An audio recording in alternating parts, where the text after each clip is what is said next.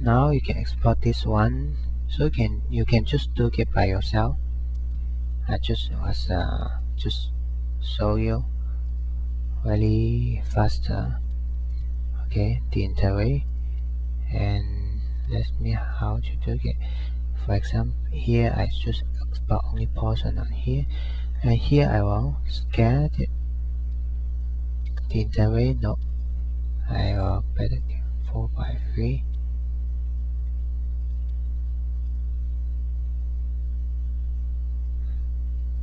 Here, this is the option you can use to make it. And DVD this, and I can change it as a widescreen one, and here I make it widescreen one. I may only here scale it like widescreen, so I crop this to make this the interface. No,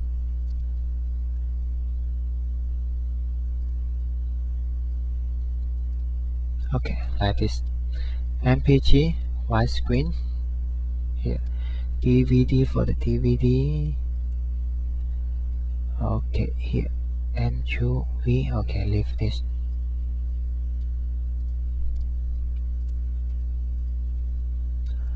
Here, and they make it this one and this one after they combine together, or as the audio or video file like this.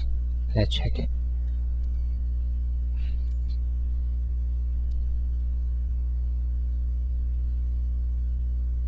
Yeah, here they have two parts. Part 1 finished, then the part 2 they calculate and make it one part here, another part, and they put them together, two parts, for rendering the quality for the MPEG2 DVD video file.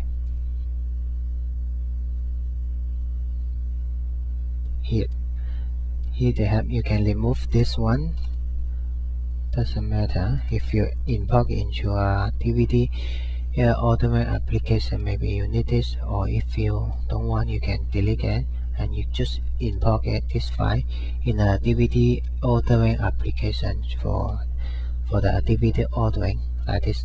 This is the video, this is the audio from this sequence.